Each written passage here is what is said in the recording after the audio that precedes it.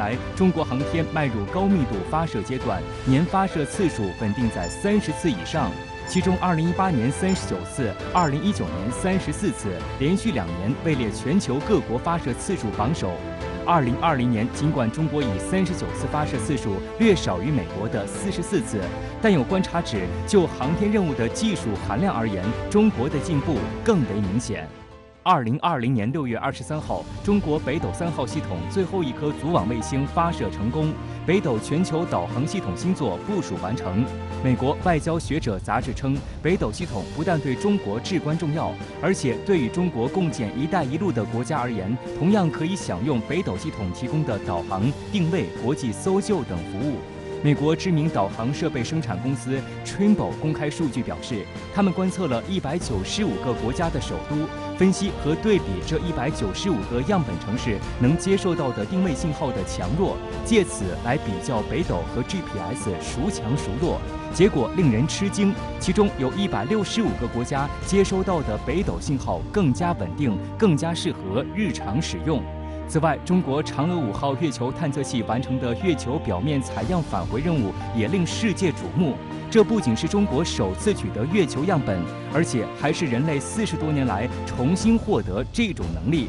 不仅如此，中国在2020年仅成功首飞的新型火箭就包括古神星1号、长征5号 B 和长征8号运载火箭。而在载人航天领域，成功测试了新一代载人飞船试验船，拉开中国载人航天工程第3部任务序幕。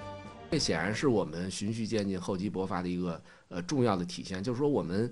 航天我们中国的航天计划实际上是非常有条理、有步骤的啊。我们无论是这个探月啊，无论是载人航天工程啊等等，都有我们几步的计划的。一步一步的啊，这个定的非常周密的、详尽的一个步骤啊，说明我们中国的这个技术逐渐的在成熟啊，然后我们逐渐的在积累。中国航天在2021年的日程表更是安排得满满当当，年发射次数将首次突破40次的新高。纵览中国航天在2021年任务，开始搭建天宫空间站工程无疑是重中之重。天宫空间站的组成将包括天和核心舱、天问实验舱1号加天梦实验舱2号，以及光学舱和扩展舱段。中国载人航天工程总设计师周建平在接受媒体采访时表示，今年春季中国将首先发射空间站天和核心舱，随后将发射天舟2号货运飞船和神舟12号载人飞船，完成交会对接和相关在轨关键技术验证。按照空间站建造任务规划，今明2年，中国将接续实施11次飞行任务，包括3次空间站舱段发射、4次货运飞船以及4次载人飞船发射，并在2022年完成空间站在轨建造，实现中国载人航天工程3步走发展战略第3步的任务目标。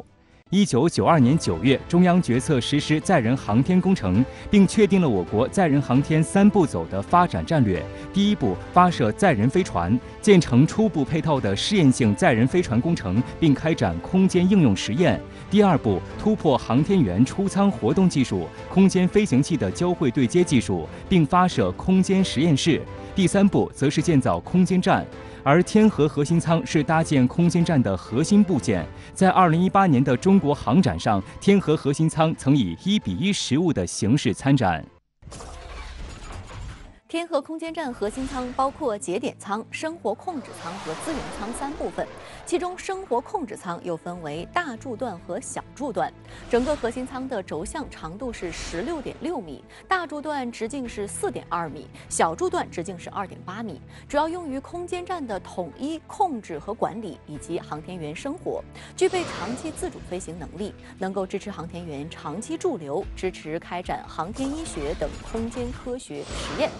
事实上呢，天和核心舱还不是中国空间站的全部，除了核心舱以外，还有实验舱1和实验舱2，每个舱段规模达到20吨级。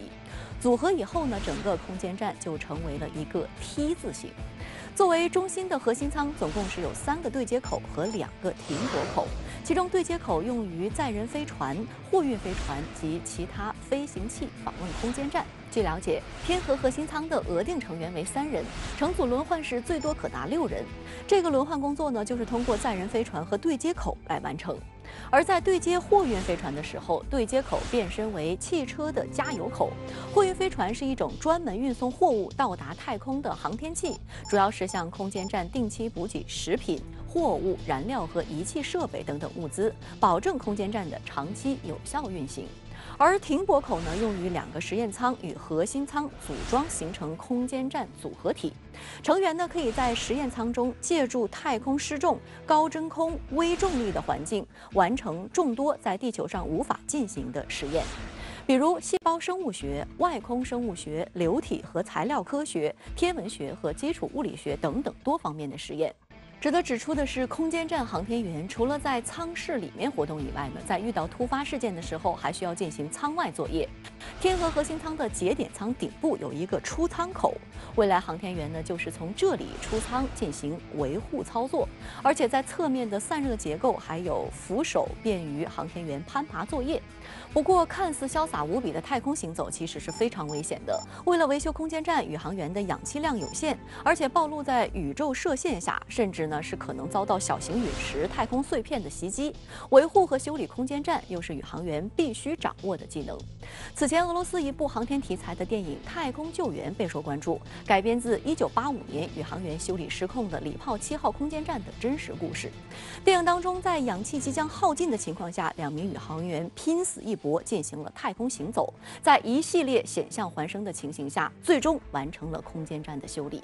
值得指出的是，这种纯手动的维护工作已经成为过去式。中国未来的空间站维护将实现半自动甚至全自动，这依赖的就是在航展现场同核心舱一起亮相的空间机械臂。空间机械臂可以说是一个智能机器人，具备精确操作能力和视觉识别能力，具有自主分析能力，也可由航天员进行遥控。据了解，在中国空间站组装建造与营运过程当中，空间机械臂将主要承担悬停飞行器捕获、辅助航天员舱外活动、舱外货物搬运、舱体状态检查、载荷照料等等任务。